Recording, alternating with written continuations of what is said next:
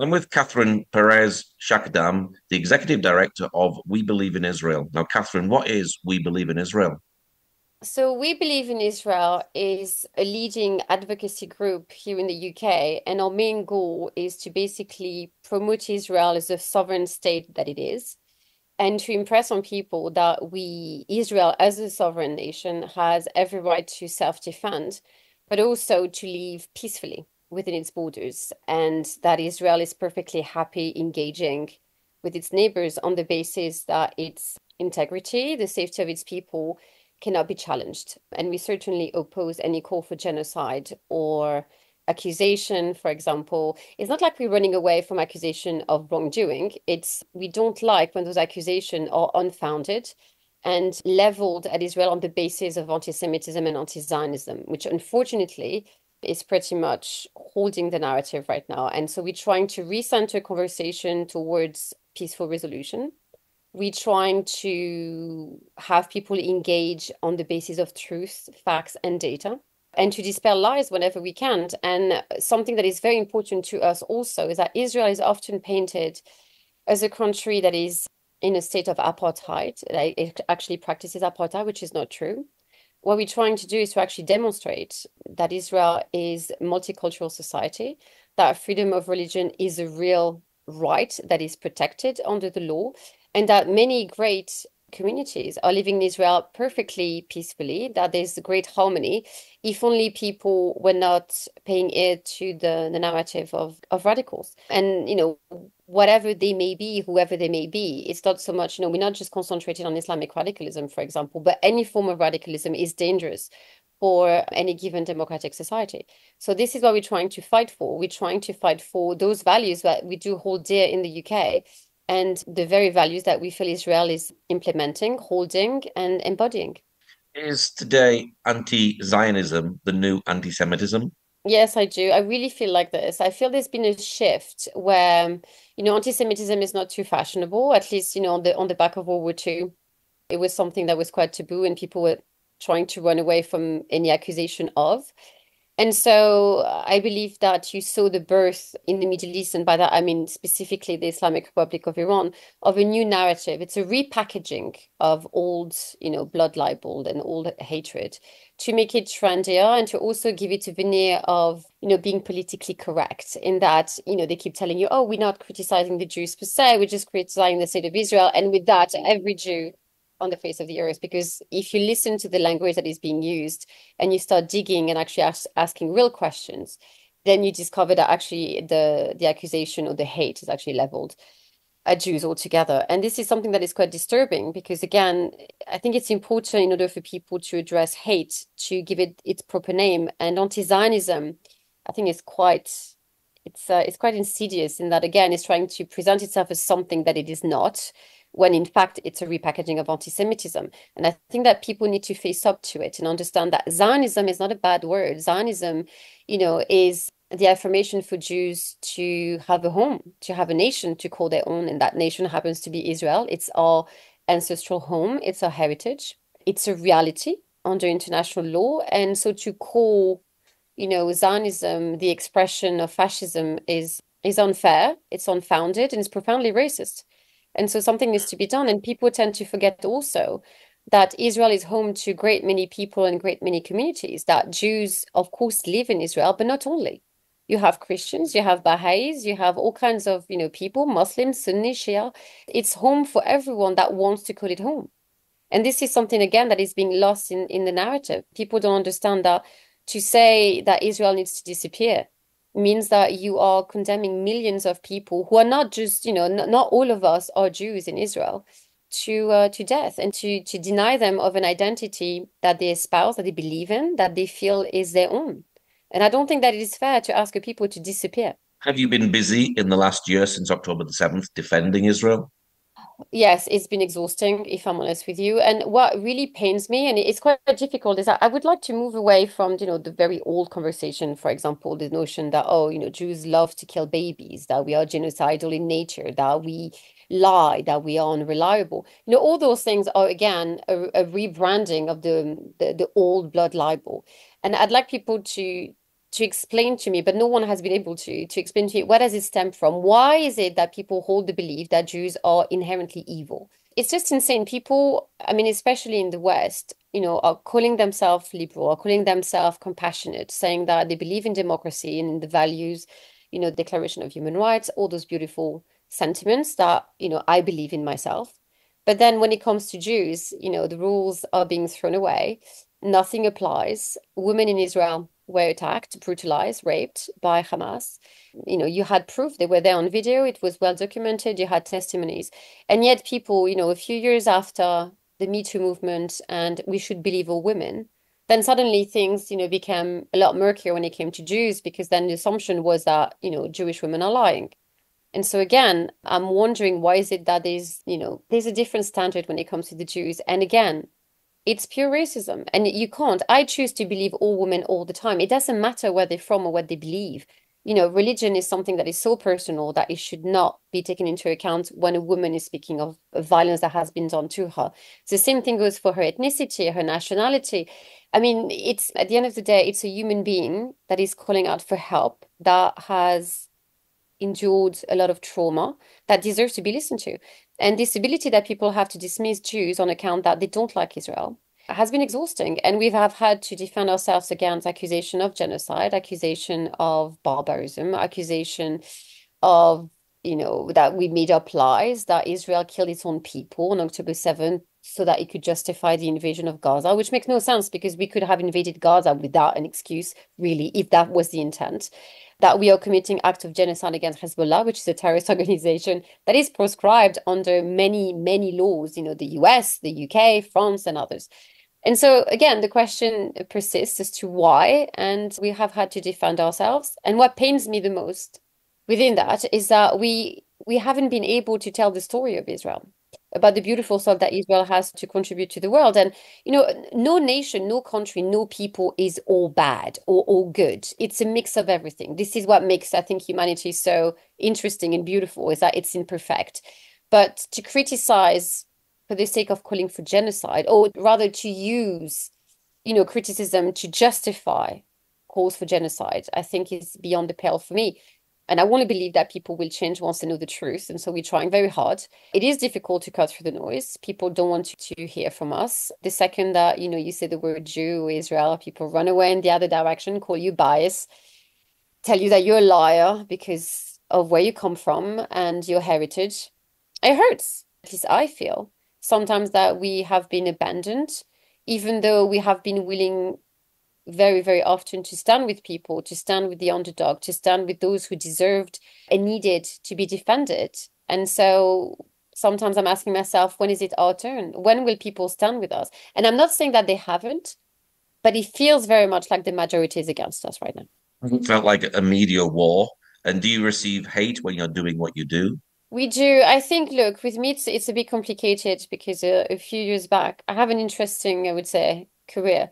In that a few years ago, I mean, it's a very long story, but to make it very short, I infiltrated the Islamic Republic of Iran to gather some information. Not because I'm a member of, any particular intelligence agency. It's something that I felt I wanted to do because I wanted to defend my people. And so I did this. And so the regime, when the regime found out, obviously I wasn't their favorite person.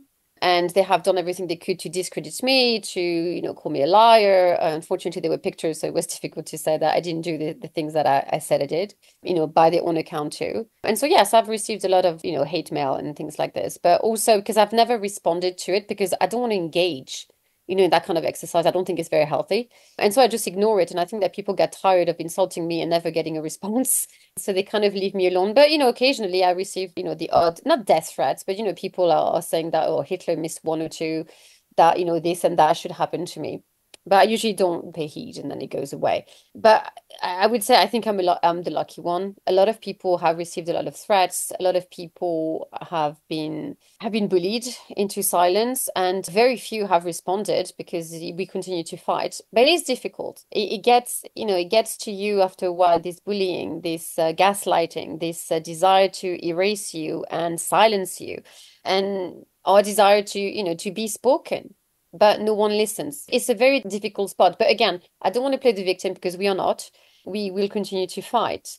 because I think that the second that we stop, it means that, everyone else will be left open to the very hatred that we're facing right now.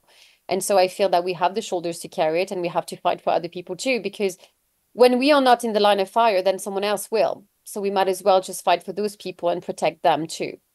You have on your website, Write to Your MP. Tell us about that. So we run campaigns.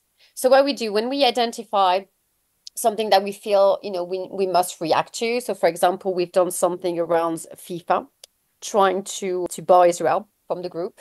We've asked our supporters to be writing to, various, entities, including the MPs, to try to raise the issue, trying to demand accountability, trying to offer solutions when we feel that a dialogue must take place, and recentering the conversation again around data, because I do believe that, look, MPs are there to do their job. I don't think that the ambition to fail. But at the same time, a lot of MPs don't have the data that they need. And so I feel that sometimes they make decisions based on what they think they know. So what we're trying to do through our campaigns and our letters to MP is to educate MPs and ask them to engage in a dialogue with us. And also it shows that the Jewish community and its partners are willing to, fight the good fight, and that they're willing to use democratic tools to do that. And I think it's very positive. We've had several wins. I'm glad to say that we've had some lovely responses from MPs where they are willing to talk to us. And that is across the board, whether they are conservative or Labour or whatever else. MPs have proven to be quite willing to engage with us, which is good news. And we will continue to do so. We call this grassroots mobilization, in that we're trying to encourage people to use their voices, because we live in a democracy. We might as well, use and utilize the tools at our disposal and make sure that we make things better for the next generation and for ourselves. You've already mentioned about FIFA. Tell us about that campaign. So that campaign started on the back of efforts from certain actors to bar Israel by trying to politicize FIFA and making the point that, oh, you can't possibly have Israel among you, and so you need to just kick them out. And we believe that sports, the very spirit of sports, is to actually unite people and to try to, it's a great equalizer. And I don't think that to weaponize sport in that way to push people out of society or out of a space that should not be politicized, that should not give way to racism or any form of discrimination, I think is contrary to the very spirit of FIFA. And so we engage with its president, we engage with various of its donors, trying to impress on them that, it would be a bad turn for the organization to politicize, because if you do it to one on the basis of whatever, then who's to say, first of all, who's to decide who's the next, who will be kicked out next and on what basis? It becomes a bit of a slippery slope. So far, I would say it's a win because nothing has been decided. So they kind of gone quiet, which for me is a win, because at least they're not talking about doing it. So it's something that, for us, it's going in the right direction. Now, I'm hoping that this will not be replicated and that never again is anyone asked to be potentially cast out on the basis of, I don't know, someone else's preferences. You also had a campaign about the Nobel Peace Prize and UNRWA possibly winning. How crazy was that? I know. Well, look, it's the thing about UNRWA. Look, I was glad about the Nobel Peace Prize because I think that was a great win. I think, and it was also the reasonable thing to do. Now, the other campaign that we have about UNRWA, so calling on our lovely government here in the UK to withhold funding, and not on the basis that we do not want aid to go to Gaza. Of course we do. We have to. People are suffering and we need to help them. We need to make sure that they have everything that they need, even though the situation is very complicated. But, civilians and innocent people should not have to bear the brunt of this war. It's unfair, it's unjust, but I would say that blame lies solely at the feet of Hamas. They are a terrorist organization. They are the one putting people into harm's way. They architected this conflict knowing that Israel would do what it needed to do, and they're hiding amongst, civilian population. So of course, casualties are a reality that I deplore, but at the same time, Israel needs to defend itself. And again, people tend to forget that we still have hostages being held by Hamas, so something needs to be done. So now what we're asking for is for UNRWA to be held accountable. for a review to take place and make sure that the funds that are going to UNRWA, the funding that the UK is providing, for example, is not going to replenish the coffer of Hamas, and that this aid that is arriving in Gaza is actually being distributed to the right people and not, again, going to be weaponized by Hamas. Because then it's almost a slap in the face to Palestinians, because we're raising all those millions and billions of dollars to help them, but nothing get to them. And so, the real injustice is again to them. And our goal is to help Palestinians in Gaza and making sure that they get what they need, what they deserve. I think it's only fair. And that was the purpose of UNRWA. Unfortunately, it's not what's happening. It's been hijacked by Hamas. It's been weaponized by Hamas. And because it's a UN agency, and so many people have so many political interests vested in this, nobody wants to bite the bullet and say, to do a mea culpa and say, oops, we missed the mark, we failed. Let's restructure, let's reform. They don't want to do this because they don't want to be the one doing the job. It's a very difficult job. And also they don't want to be held accountable because they fear that if they were to admit defeat, or at least that mistakes were made, they would somewhat, blame themselves for what was done. But I would say it's everyone's fault and no one's fault. It's a system that was not put in place in a way that would truly secure that the aid is being delivered properly to the people of Gaza. And I don't think that you could point to one person and say, well, it's your fault and your fault only. No, it's an institution. And so what they need to understand is that we need to reform so that it doesn't happen again. It doesn't matter what happened in the past. It's gone. It's over. We can't fix it, but we could fix tomorrow. That's what we're calling for, to fix tomorrow. Are you getting stories out from October the 7th? We have. So the problem that we have with this is have had countless survivors, also hostages, and the families of hostages, that they came to London, they testified. It's difficult because you're asking people who have survived incredible trauma to relive it again and again every time that they tell the story. And I think that is something that is, for me personally, because I'm a mother, I find this incredibly difficult because I don't want, when you know what they've been through, when you know what the loved one have been through, as a human being, as a mom, for me to be asking those people who survived, I mean, horrors that I can't even describe in words, to ask them to relive it again because people want to be told when they've been told 100 times, so that maybe they would believe us. I feel, it's difficult, it's painful, and I'm thinking, do I really want to, turn this into a circus? Because is enough care given to these people in the sense that do people appreciate, the difficulty of telling, that story, that particular story that is very fresh in their mind? I mean, you need to remember it's just a year ago. It's nothing, in terms of, psychologically, the trauma is very real. It's very much in the present for them. So it's a difficult exercise. And a lot of people tend to, to call this an exercise in propaganda. They tend to run away from it. They don't want to listen because they already decided that Jews are guilty. And so they don't want to hear about Jews being the victims. And I think there's a difference in between someone being the victim of a crime and that person being a victim. There's a whole universe between those two words. Someone was done wrong. Somebody suffered, an injustice. So that person is a victim by definition, but it doesn't mean that that person has to exist as a victim. That person could just testify to what happened and just, share. This is my story. This is what happened to me, and I demand justice. But it doesn't mean that this person is doing a boohoo moment, asking for people to pity them. That's not what justice is about. And I think that today there's a conflation of the two, where people think that victimization is there for show. I don't think that's what is going on with the victims of October 7th, and I would like people to understand that. Is the BBC a problem when it comes to Israel? Good Lord, the BBC. Where do I start with the BBC? Look, I think that clearly there's something, they will disagree with me, but I think there is something to be said about an organization that claims to hold to objectivity and integrity by not calling things what they are truly. It's like, they're skirting around the issue. So they don't want to call a table a table. They will describe the table, but they will not tell you that it's a table. And this is what they're doing with Hamas. They're painting them as this militant group, or when they talk, for example, about the Gaza Health Ministry, it's Hamas that we're talking about. It's a proscribed terrorist organization under UK law. And so the question is to be asked as to why is it that they feel the need to erase that reality from their reporting? You can't call, if it's as if someone was going to walk around and said that, Al-Qaeda was not a terrorist organization or that ISIS wasn't a terrorist organization. They were. Those, the words matter very much so because they mean something.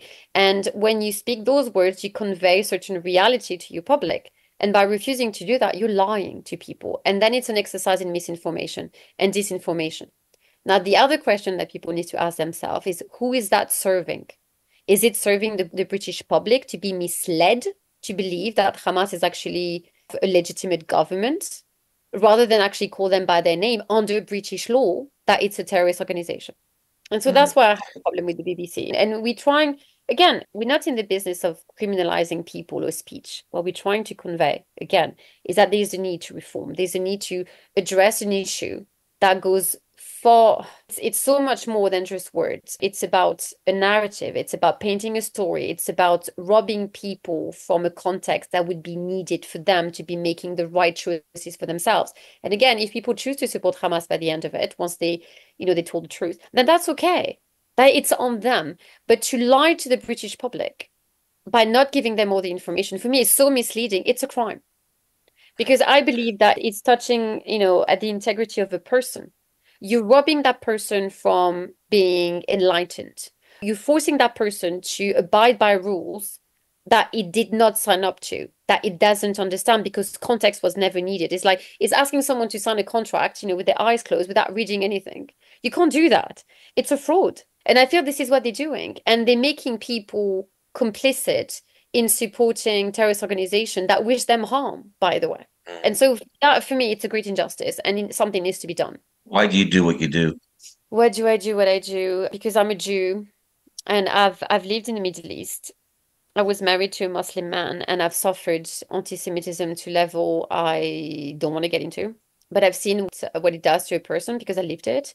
It's soul destroyer. It eats at you because someone is asking you to erase your very DNA, what makes you you, your very identity, and your heritage. And I swore to myself that I would fight it with everything that I have.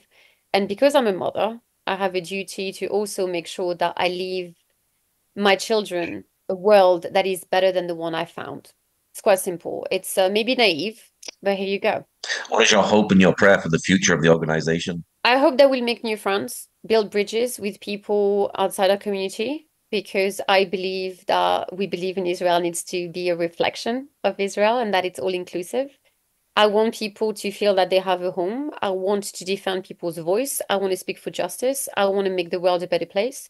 I want to do a great many things, but I want to give people who have been unspoken a voice. I want them to feel heard. I want them to feel seen. And I want to be able to challenge myself to walk a mile in their shoes and to try to understand their perspective and how we could work together. Because I don't believe, look, I believe in conflict in the sense that it's inevitable. But I also believe that we can lead from a place of love and compassion and not fear. Because fear leads to evil and leads to bad decisions and violence and all those things that we don't want and we don't need because it's not helping us build anything together. And we have to live in this planet together. And so I want to find a better way. There is a better way. And it's not easy because it's the harder way. Because it means talking to people. It means challenging yourself and actually considering the fact that maybe you're wrong. And how can you make it better for the other person? How can you find a compromise? And that means that you're going to have to give up something. You're going to have to sacrifice a little bit to give the other person the desire to do the same and then find some common ground and build together. Because look, we are people. My rights are no greater than yours. You have rights, so do I. How do we exist together and create a space where both our rights are respected in a way that works? And that means having ongoing conversations because the world is a living place. It's moving, it's alive, and so it moves, and so do we. And so we have to continue those conversations. And it's not easy, but what else are we going to do? Kill each other? What's your website for people who'd like to know more about the work that you do? Well, they can visit webelieveinisrael.org.uk. They can reach out to us. There's contact us. We're actually in the process of revamping our website. So we're almost done. So bear with us. It's not all done. So if you find a few mistakes in that, not everything is properly aligned and that we don't have, some fonts are still kind of here and there and everywhere. It should be done in about a week time. We're working really hard to create new outputs. We're going to create a podcast. We're going to create a blog. We're going to be launching some new campaigns, and we're going to be reaching out to many communities and offer them a voice in our blog and our podcast. We want to hear from people. We want to engage in a dialogue that is so much needed. And again, we're not interested in confrontation. We want people to feel that they could talk to us and us to them, so that, we could get to know each other, understand all realities, or at least the perceptions that we have of reality, and find a way forward. Well, Catherine, thank you very much for sharing today. My pleasure.